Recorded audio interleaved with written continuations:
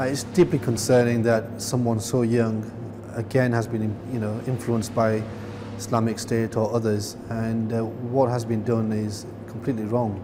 So what we're trying to do is counteract that by engaging with our youth, ladies, boys, girls, to say, look, this is what Islam means, this is what the religion says. If you have any questions, you've got anything you want to know, please let's discuss it rather than going elsewhere. And we find that works.